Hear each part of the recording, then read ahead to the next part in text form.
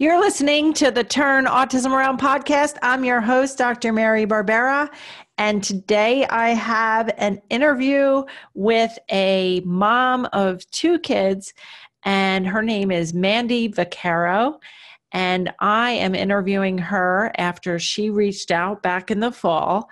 And she sent me a picture and the following message, and I'm just going to read it. Sometimes I give a listener shout out, but today I'm going to give a shout out to tell you what Mandy said on this message I got in the fall. She said, "I'm not sure if you remember us, but we are the family whom you had helped several years ago, 8 to be exact. Our son, Jaedan, was nonverbal, had self-injurious behaviors, and then you came and showed me how to use ABA. Fast forward to today, Jaedan's first day of middle school. He's a straight A student, football player, and is the most caring child ever. He cracks jokes all the time, and his smile is contagious. Thank you from the bottom of my heart for being such a strong foundation for my son and giving me the tools I needed to connect to him and have a positive impact in his life." So that is such a nice message. As you could tell from this message, I worked with Jaedan and Mandy with her son. I completely almost forgot about them. I haven't been in touch with her for years, so she reached out. So I thought I would love to interview her.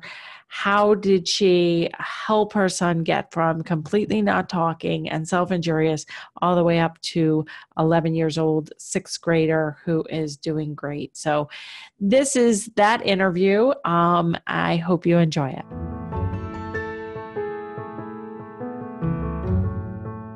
So I'm so excited for Mandy. Thanks so much for joining us today, Mandy. Thank you for having me. So I like to start out all my interviews the same way. Describe your fall into the autism world. Oof, it was scary. It was unknown and it was scary. Unexpected, definitely unexpected. My son was very young, and I know something that I struggled with early on was wondering if he was just developing slowly like all boys I was told do, or if there actually was something going on with him that I wasn't fully addressing as a parent. So that was scary. And what year was this, or how old was he when you first started to see signs? I actually noticed when he was around 9 months old, I actually noticed he was struggling to do certain things, wouldn't sit himself up. I had to kind of prop him. And in the beginning, when he was newborn, he started cooing and looking at me, and there was like some, eye-to-eye contact. And then I remember very distinctly around 9 months, he stopped, if I would say his name, he stopped responding. I would stand there and clap and say, Jaedan, Jaedan. No head turning, no nothing. It was like I didn't even exist. And I remember my mom watching him one day, and she would say to me, "Did he have a hearing test? Because I think he's deaf." Yeah. So that was hard, him losing that. Were you thinking autism right away, or did you have any idea about autism? I didn't know anything about autism at that point. I thought he was deaf. I thought he was either losing hearing or deaf.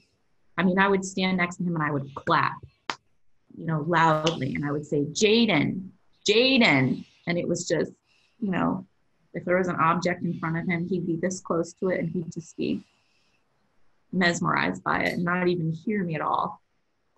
So Did he have it? Did he have a hearing test? He had a hearing test, and the hearing test was normal. He was perfectly normal. Yeah. Perfect hearing. Yeah. I'm like, this little stinker. Yeah. What's going on? Yeah. the lack of reaction to sound and to calling your name is really one of the earliest red flags. I know for Lucas, we also thought maybe he had a hearing problem. But the other thing is we would say, Lucas, Lucas, we would clap. We would do all the things you're describing. But then we would, the Jeopardy song would come on or the lottery and he'd come tearing around the corner. So some sounds he would respond to. And so that should have been our first clue that it actually wasn't a hearing test, hearing loss, but we did also get a hearing test. But that is actually a sign that I don't think any other podcast guest has talked about how big of a sign that is. And okay, so you started having concerns around 9 months. You got a hearing test at some point. At what point did you call in early intervention to try to evaluate him or try to start services?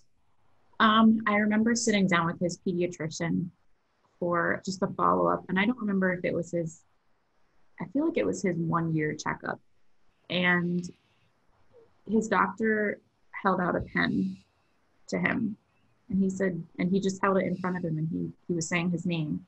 And it wasn't until I had my second child that I realized like what he was doing. And I know that sounds awful, but when I had my second child, she grabbed everything, anything you put in front of her, even before 9 months. She wanted to be in on everything you were doing. You set something on the table, it's in her hand. I remember chasing her around, trying to keep everything away from her. And he's holding this pen saying, Jaedan could have cared less. He was turned looking at the pictures on the wall and anything but his voice, his face, or the pen. And he wanted him to pick it up and to grab it and hold it. And I don't know if he couldn't or wouldn't, but it didn't happen. And that's when his doctor said, I really think he would benefit from early intervention because I think he just needs a little push. And they didn't say autism at that point. It was just, he might be just really delayed developmentally. So he had suggested reaching out. And so what kind of early intervention did you get? And most people in the United States do qualify for either free or very low cost evaluations and treatment within your home for a child under 3. Mm-hmm. So it sounds like you contacted your Birth to 3 agency. And well, I kind of know the story because I was actually one of those early intervention providers because you do live fairly local. So, but before I started with Jaedan, what other kind of professionals came to your home? We had there was a speech therapist. There was an occupational therapist. The occupational therapist, that one was hard for Jaedan. She really helped me with the eating problems. He had a lot of eating problems. And I remember feeding him was really difficult. She would kind of, massage his face muscles when he would try to chew things. And like textures were a big issue for him. You would put something in his mouth and he'd just kind of stick out his tongue like, oh, he didn't like how it felt. He had a horrible gag reflex. He would gag and throw up all the time. And so she would just keep trying to help me with the food problems. And I mean, he definitely wasn't lacking in food. There were certain things he liked, and that's all he ate. But trying new foods, experimenting with different textures, she really helped with that. And then the speech therapist, she's the one that had mentioned to me, because that's where we had noticed the regression with him.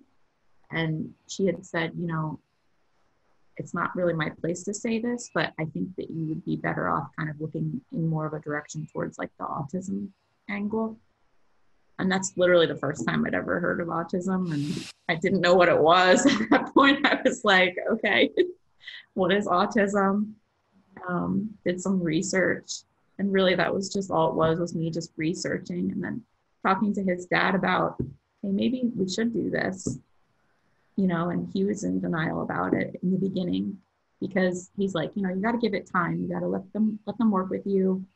Just take it day by day. And I remember him really pushing me in that area and a lot of frustration because I was at home all the time. And I'm like, you're at home dealing with this. And, you go to work. Yeah.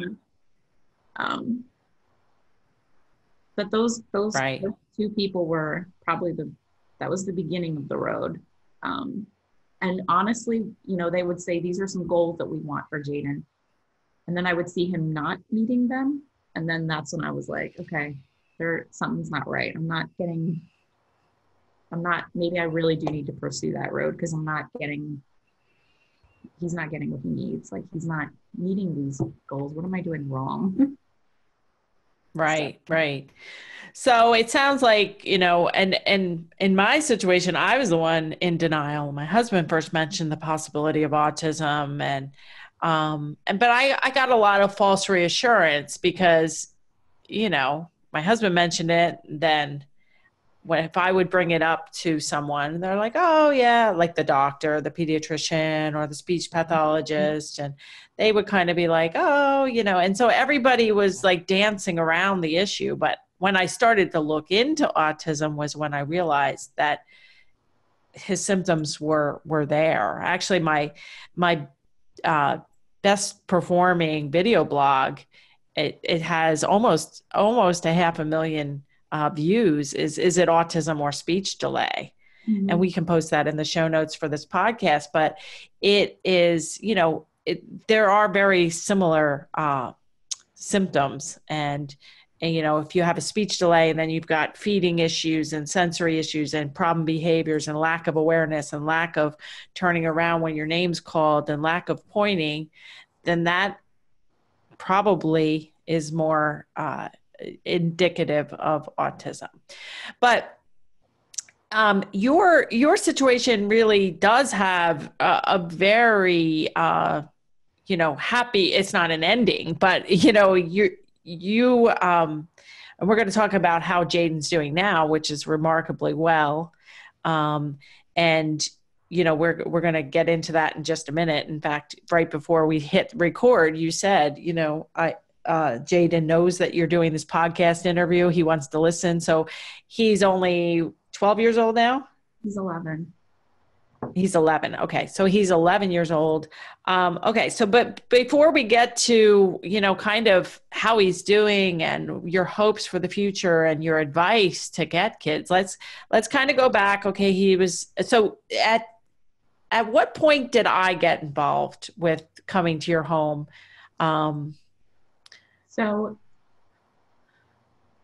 I had researched, where to find, a doctor. Where do I find a doctor that can just have a sit down and tell me what's going on with my son? And the wait list was incredibly long. It was like, at least a year when I was looking, and that was, back when he was not even 3. So I literally just, searched the quickest place I could get in to have someone sit down, and it was Hershey. Close by. Closer than Philly for me. But I didn't want to go to Philly. I'm going to be honest with you. With his issues, I was like, no, I'm not taking him to Philly. So, and that was the other thing too. I had to think about his dad's work schedule at the time. A lot of his therapy fell on me, and I didn't, this is something I'm going to have to do on my own. Not am I comfortable doing it, but can I do it? I have a small child too, with him. It's something I would have to picture myself doing alone. So I had contacted their office, and I don't remember if I needed like a referral from his pediatrician or not. I'm pretty sure we just, I said I have some concerns. He has, some early intervention therapists working with him now. They had kind of encouraged me to reach out and kind of research autism a little bit. And I was wondering if I could set an appointment, and they got us in. We saw Dr. Tierney, and that first visit was really hard. He had his true colors, and it seemed like everything that she asked him to do, I sat there and I was like, oh, don't ask him that, it's going to be so bad. And he just shined through, the high-pitched screaming, the head banging, the slamming things, going and running. And it was, and he and his dad and I just sat there like, yep, this is it. This is how he is. And then she had another doctor there with her, and they left the room and they came back. And I will never forget her sitting there with all of her notes. And she said, Mom and Dad, have you ever heard of autism? And like, as soon as she said that, it wasn't even, I'm here because I want a diagnosis. It was just, I'm here because I want you to tell me what's going on with my son. And when she asked that question, I knew like, yep, this is it. Like he has it.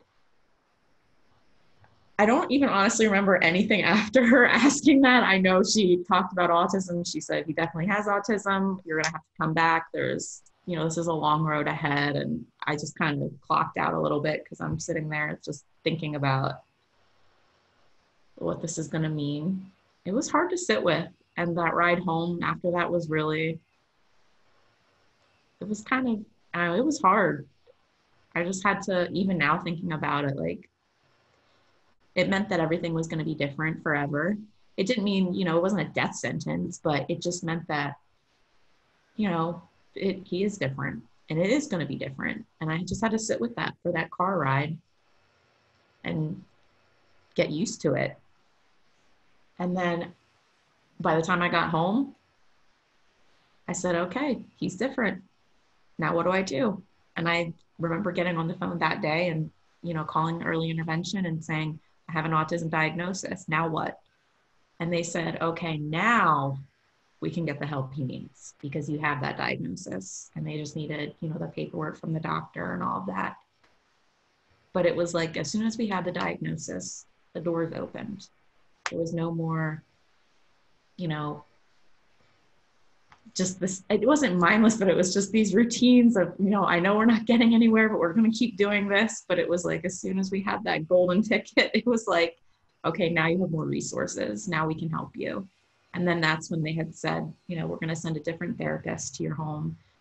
And it was shortly after that, I got a phone call and it was, hi, we have this book that we got here. We've noticed with a few of our clients, it's been working. Would you be interested in reading it? We know the author. She just joined us.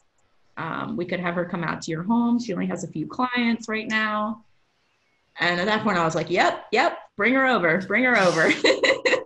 Yep, I want the book. Let me read the book. So yeah, because I had just started with early intervention birth to 3 with a contract in 2010 when I left the Verbal Behavior Project. So Jaedan was one of my first, handful or two of clients back then. And I do remember coming and, and when I went into other people's homes, sometimes I would go and they've already had other early intervention providers in their homes. Sometimes I went just straight from the start and I kind of went and took the place of 1 hour of speech, 1 hour of OT, and 1 hour of teacher and went for 3-hour chunks to some people's houses. And sometimes, like in your case, I would go in and I would supplement and work with the speech therapist that was already on site and the OT that was already on site. And what I found is that, like Jaedan, a lot of kids with autism, but also those with signs of autism when they're young, that some of the very traditional things that early intervention professionals try actually don't work or don't work well. And then you get problem behaviors. And meanwhile, you might get problem behaviors for sleep or whatever. And so mom is usually the one that's home almost in all cases, but sometimes I've had the dad home. But, the mom is pulling her hair out because the kid's not sleeping. And then she asks the OT and the OT's like, oh, well, he needs his pacifier for soothing or he needs his blanket or whatever. And then the speech therapist will say, no pacifier. That's not good for his talking right. and his articulation. And really it's just like, neither of those are right or wrong. It's just that each child needs an individualized plan and a lot of parent training. And so, so I came in and at that point, Jaedan had self-injurious behavior, screaming. I'm not sure if he was talking at all, not talking at all, shaking your head no. So, Yeah, so he didn't have any language, but I think we pretty quickly used some of the techniques that I now teach in my online courses to get him talking and get his tantrums down and get him, I don't know if I helped at all with feeding, but I do now have expertise in feeding and sleeping and all the issues that come along. But when the doctor diagnosed Jaedan and you were doing your reading, did you have hope for recovery or hope that Jaedan could be included and potentially go to college and get married? And was that a big thing for you? I think in the back of my mind, that was the hope, but like thinking back, how I was feeling, I felt a little hopeless. It wasn't until I started seeing progress that I knew, okay, it's going to be a long road to get there, but we're going to get there. And that gave me hope. And I remember, honestly, the first time that you came with him. You pulled into the driveway and you walked up, you had a bag on your arm and you had wooden puzzles in your bag. I will never forget this. And honestly, I think that day I cried because it was like, this is going to work and we're going to get this. You sat down on the sidewalk with me. I was just sitting on the step and I was losing my mind. And you said, "Hi, I'm Mary." And you were, introducing yourself to me. And Jaedan came over because my attention was not on him for 1 second. And that was not okay. And it was like it didn't even faze you. This child's like tantruming right next to me. And he goes to take his head and hit it on the pavement. And you put your hand right where his head was going to go. And still keeping eye contact with me, not even paying attention to him, but just slid the hand in there real quick and then looked at me and just nodded and kept going on with the conversation. And I was like, I remember just freezing for a second and thinking, yep, this is going to work. And then the puzzles, he wanted that puzzle that you had in your bag and you kept closing your bag because he kept trying to grab, the bag. And you looked at him and you said, "I'm talking to your mother, first your mom, and then puzzles," and you pulled the bag close to you and, oh, he screamed and carried on. And then you said, "Okay, no puzzles." And you just held the bag close to you and we kept talking. And then he's trying to get attention and it's not going anywhere. And he's ended up stopping. And I'm like, where have you been? Why haven't you been here sooner? But I remember that day definitely feeling hope because these were techniques that I hadn't really tried that much before, but it definitely worked for him and it got through to him. And I was still able to have a conversation with you. And that was I have not a very good memory for things, but I don't remember that. And part of what I was doing there, thinking back, or hearing the story is I was assessing like what he was going to do if I said no and what he was. So I was in full blown assessment mode. Plus I was also trying to get where he was, what he was doing. Was he able to talk and all that? So I was doing assessment. Well, good thing I didn't let him hit his head on the cement because that is not a good thing. You caught it and right now So, we're talking, 10 years ago is when I came. And I have to say that, even my procedures, which Jaedan and you were part of the families that helped me create my step-by-step system for toddlers and preschoolers, especially, was my systems has even evolved further to be like as child-friendly, less crying. Like I do not like crying at all. And, just hearing the story, like I'm thinking probably in hindsight, like just hearing that bit of a story, I probably would have moved inside to prevent the cement hitting, I probably would have, moved into a nicer, I don't like if he were grabbing at my bag now, I'd probably like, get it out and see if I could engage him because he has high motivation. But, for each child, it's moment by moment decisions. And being a behavior analyst since 2003 and working with hundreds, if not thousands of kids directly, it is science, but it's also an art, and there's a dance to it. And each situation is so different. So that it brings back nice memories that you have, that I gave you hope that things could turn around, because they definitely did. Yeah. And then I was able to get and get you services.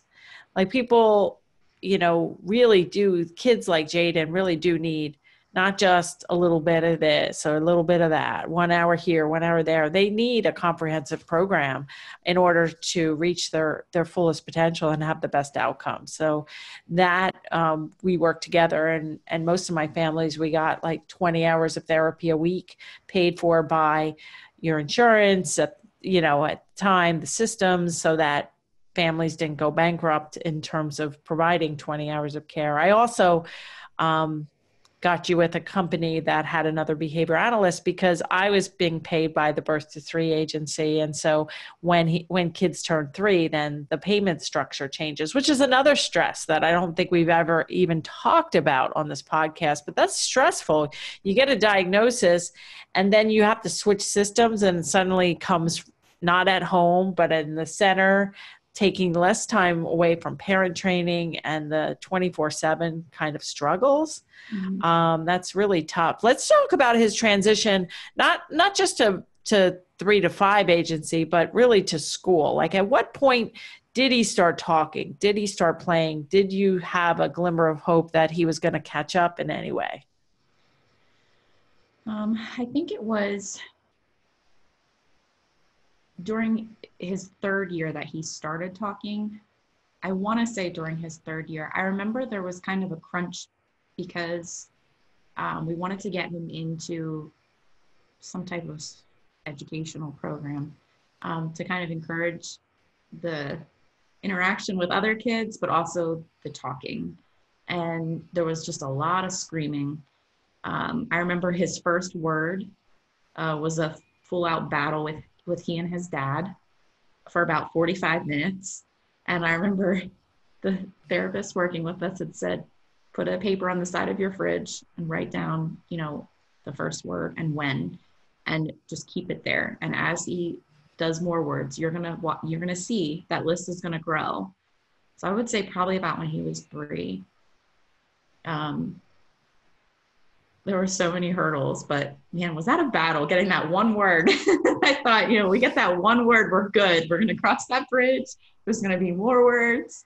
But 45 minutes, whoo, I remember thinking, if this is what it's going to take for another word, I don't know if we can do this. What was the first word? Cup.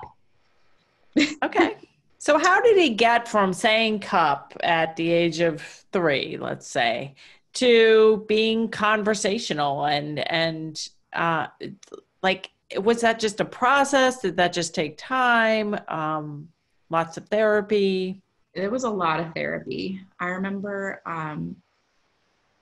the behavior analyst that was working with us, she would say, don't say, don't do the baby language with him. Don't, say dada and mama and all that. She said, it's, daddy, mommy, cup, instead of, like baba or bottle or whatever it was. She said, just talk to him. Even though he's not saying things back to you, he hears what you're saying. And when he starts speaking, he will say, what you're pouring into him. And so I remember even just sitting and reading books at night with him, I would read the same books over and over. And there would be he wouldn't try to sound out words. I would point to words and say words. And, she'd say, don't give up. Keep doing it. The more you do it, just keep doing it. It will happen. And I remember he just picked up with it, and we celebrated every word and then putting words together. And even the one night sitting down, and I'll never forget one of the books I read to him. He loved the Clifford books, and he would sit there And when he picked up language, he took off with it. When he finally spoke, he took off with it. And he had this Clifford book in his lap, and he had that book memorized, like word for word. He wouldn't even have the page turned, and he'd be reading the next page. And I remember recording him doing this and like, oh my gosh, he has it memorized.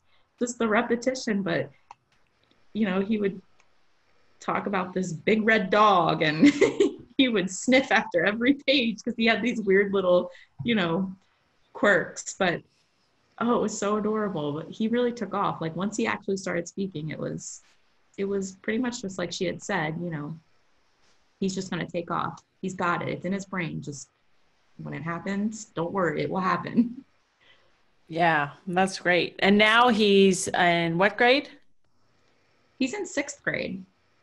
And he does not have an IEP anymore. He is. And so that was faded. Mainstream now. He's, you know, the school had reached out to us and said, you know, we don't really think that he needs these services anymore. And it's only because he's not using them. Like they're available to him. You know, everything that he needs is available to him per his plan. And they said, but he hasn't used it in this long. And it was probably before he even went to middle school. And they had said, you know, if he's not using them, I mean, we're here for him, but there's no reason why he can't just be with everybody else, you know. And I remember being so nervous about that. Like, you know, and I talked to his dad about it. His dad's like, I'm all for it. Let's go. Let's do it. You know, no problems. Great. No IEP. Great. Let's do it. No looking back. And I was just like, oh, I don't know. Is he ready? Is he going to be okay? And he's like, is he going to be okay? You know, look at him. He's going to be fine. But yeah. And so he is, you had, the way this whole interview got scheduled was back in the fall, you had reached out to me and you reminded me that I worked with your son back in like 2010 and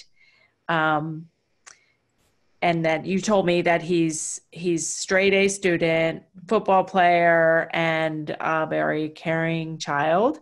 Mm-hmm. So does he still have a lot of autism issues? I still see it as his parent. I think the biggest thing now is more the social piece. And that's hard. And he doesn't talk about that. Like,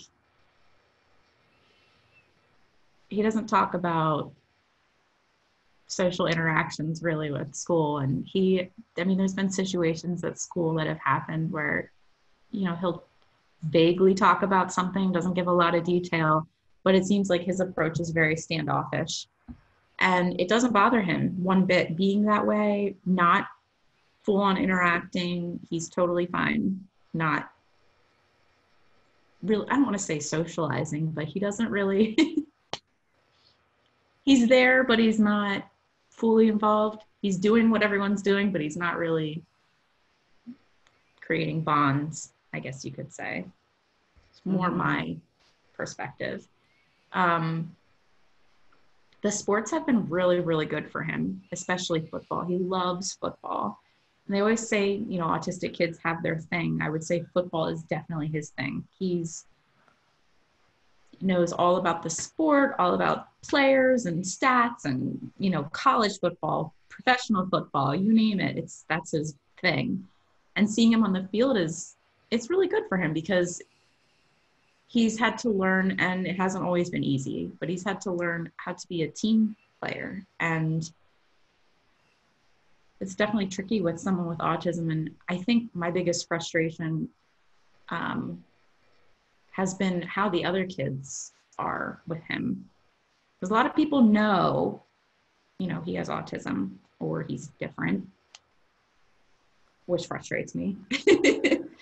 But sometimes they don't know how to treat him, if that makes sense. And there's a lot of bullying and a lot of cliques and all kinds of things. Even if all the kids are typical, it's still kind of a really tough situation to navigate socially, even if you're socially very competent. So I can imagine if you've got, some social differences, it makes it even tougher.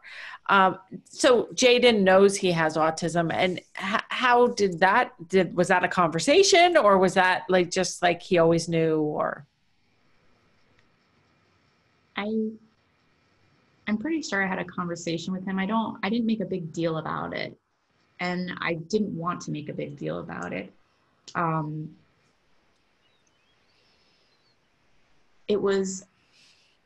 pretty sure there was an interaction with him and a group of kids, and he has this tendency to make like little songs about people. He does these little like sing-song things, or he'll make nicknames for people. And I remember having to have a conversation with him, what's appropriate, what's not appropriate. In your mind, this is something that's funny. This is how you associate with this person, but in their mind, this is what they're thinking. And so maybe you can do that in your room, when nobody's around. You can do these songs, or you could maybe even journal, the sing song, or keep it at home. And then when you're out with them, just use their name. And I had to explain to him like the difference between him and these other kids. And he didn't take it bad at all. He just kind of shrugged. Like it wasn't something that it wasn't like life-changing for him. Shortly after that, though, he did say something really funny. There was a fly flying around in the house, and it kept landing like on his face. He got really upset, and he swatted at it, and then he goes, "Mom, that fly has autism." Well, I was like, "What?" And he goes, "It just keeps at me." And I thought, wow, that's deep. That's quite the perspective there. The fly has autism, but he totally he just, when something, or even like an object, if an object just keeps falling over or keeps frustrating him or something, he would say it has autism. He just got very frustrated. And I'd be like, it has autism, but okay. But he definitely, that's funny. They did talk to him about it at his school too. I'm pretty sure just recently even too, when they had, put him into just the mainstream. I was kind of curious what they had told him. What did they say to you when they had explained it? And he said what they had told him was just that sometimes there are cases where some kids need more resources than others to get the job done. And he doesn't need those resources anymore because he's figured out how to do it. And I'm like, oh, okay, that's interesting. It's one way to put it. Okay, so one of the things that we talked about before hitting record is that you got a divorce from Jaedan's father, and when you were separated, he was about kindergarten. So I'm just wondering if that affected the situation with Jaedan and his progress, or how is that now to go between homes and that sort of thing? The biggest thing for Jaedan was the separation, leaving dad and coming to mom, or leaving mom and going to dad. That was hard for him. So I think kind of letting him know, like, tomorrow you're going to be with dad, okay? And just doing the mental preparation for him, letting him know, like, dad is going to meet us here. That's where you're going to go. Then you're going to go be with your dad. And then dad would bring him back. And it was just getting him back in that routine, having the same schedule. This is what's going to happen. That's what happens. Really helped him as far as like the separation piece. It was hard for me as a mom though, because seeing him struggle, it was like, is this really worth it? I should just let him stay there and just not even, push to have this change in routine or whatever. But it got better. Time helped with that. And he got used to the routines. It's really hard co-parenting sometimes, especially with an autistic child. And when he was younger, it was really difficult because it was hard to keep things the same in two different places. And establishing new routines was hard. But once we got through that, just, repetition, helping him know, like, this is what you're going to, this is what's going to happen. This is what we do. First this, then that. And following through with it. And him seeing that really helped curb a lot of that. There was tantrum. I wouldn't say there was a lot of like regression, but he definitely was testing the waters. Yeah. Well, it's hard to have, even two parents who are living together and married to be on the same page. And then you have, the different styles, the different parenting styles, the different, you got a lot more training, I'm sure, on therapeutic intervention than he did, just because you were home. And then now you have the two physical locations, like you said, to try to keep them stable for him. I'm sure that presented challenges, but it sounds like you figured that out along the way as well, which is great. So what are some pieces of advice that you would give to your younger self, or you would give to your best friend going through, an autism diagnosis or signs of autism? Like what advice, or just a couple things that you would kind of say?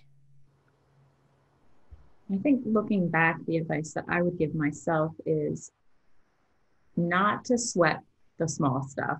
A lot of the stuff that I really got worried about is not even part of the picture anymore. I think focusing on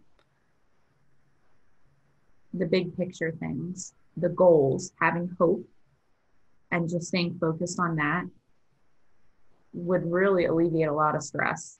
I mean, if I could go back and redo it, that's what I definitely would do. It was not so much, oh my goodness, my child, when he's with kids his age, he's not doing the things that other child's doing. Who cares? Who cares?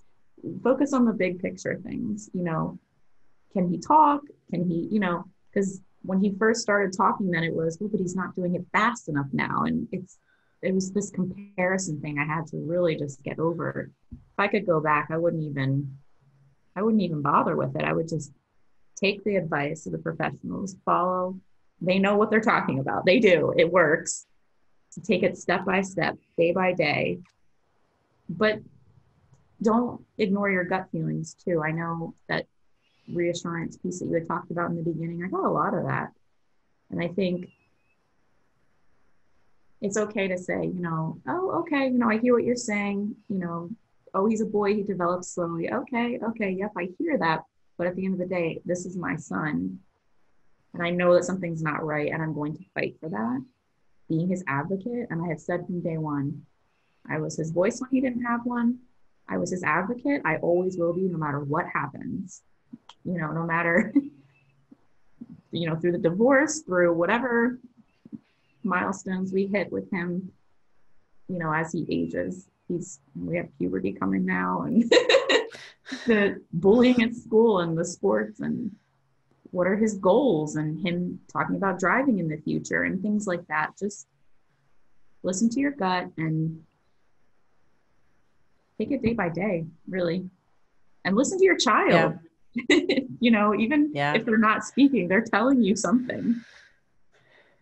Yeah. What are your hopes for Jaedan? Are you envisioning that he's going to drive and go to college and do those things? Are you hopeful? Yep. Honestly, I had to learn a lot from his dad too, which I know it sounds crazy, but his dad, I feel like in the beginning had denial about things. And then there was acceptance. It was, okay, he has autism. Let's do this. Let's fix it. And I had a lot of frustration with that when I was younger, because I thought, like, this is not an easy fix. You can't just fix this. It takes time, and you have to learn how to work with it and then kind of mold it where you want it to go.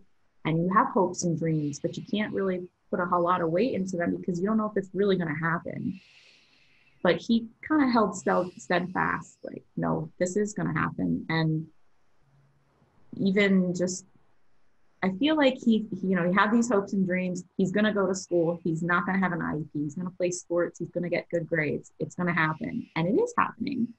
In the back of his mind, he knows it potentially couldn't have, but we're kind of, celebrating these victories. And so I had to learn to really push for just mainstream and these hopes. It is going to happen and we're going to push for it. If it doesn't, that's okay, but we're going to push for it. And not making a big deal about it too, even just, yeah, he's autistic. Okay. So he's very smart. He just started playing rugby not that long ago before the coronavirus canceled everything. This is a full contact sport. And it's like, never thought he would be doing something like that. Like where people are actually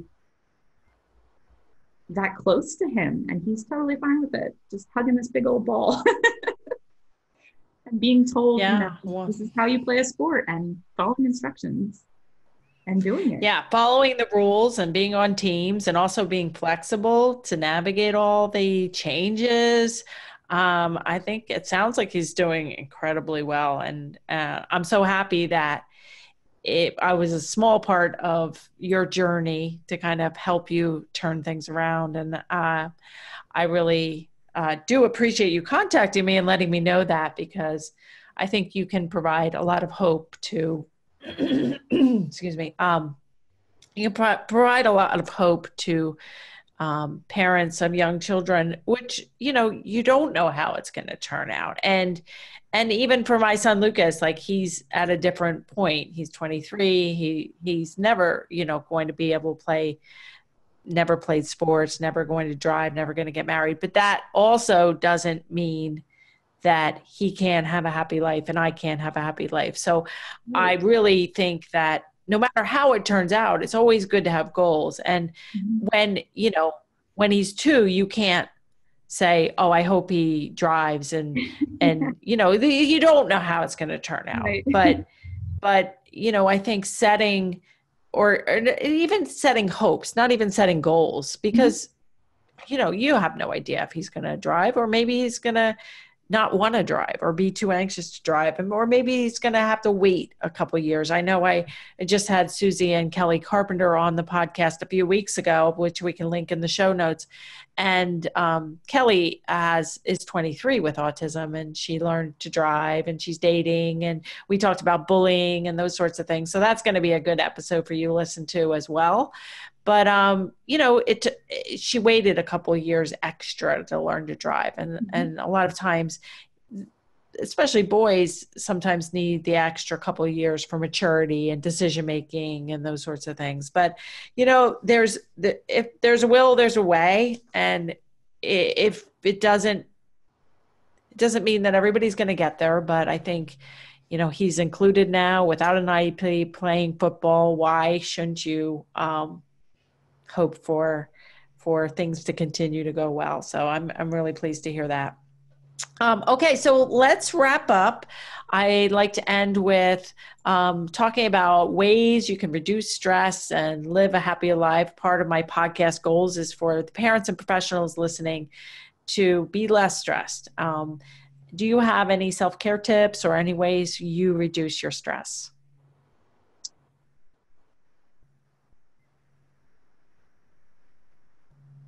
At the end of the day, I definitely, sometimes it's with my kids, sometimes it's not, but I just need time to just exhale, just sit quietly and think about the day, listen to music. I know some days are not easy, with Jaedan even now doing so well. Getting him involved in things helps alleviate a lot of that stress. But sometimes at the end of the day, I think one of my favorite things is when he comes out and sits with me on the deck and we just talk. And that's something that I never thought would happen with this journey. And just having a conversation with him. I think that is a big reward for me. And I think that's also one way that has really helped me in this journey, the small rewards, at the end of the day, where it was like, this was a really tough day and I need this little piece to just encourage me, and it's going to be okay. Everything's going to be okay.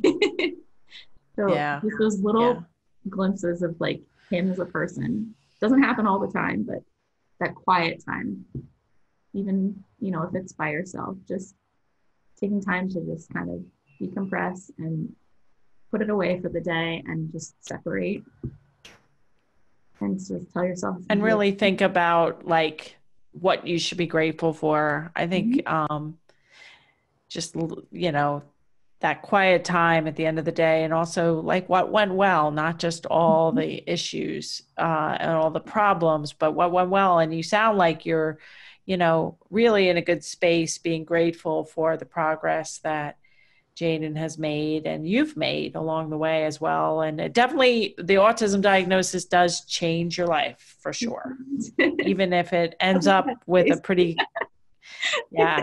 good outcome. And the end is never here, so like my goal is for each child to reach his or her fullest potential and to be as safe, as independent, and as happy as possible. And I have the same goals for both Lucas and Spencer, who's graduating from college and going to med school next year. And so it's the same thing. You have a typically developing daughter as well. And it's the same thing. We want all our kids and ourselves to be safe, independent, and happy. And so it's a constant journey, and it's never over with or without autism. So I really appreciate your time and being here, Mandy. You've given us great insights. Hopefully you've given a lot of people hope that just keep at it, put one foot in front of the other, and live your life and try to move forward. I really appreciate you reaching out to me too, to let me know how great Jaedan is doing. And I'll continue to hopefully keep in touch with you and continue to wish you both well. Thank you.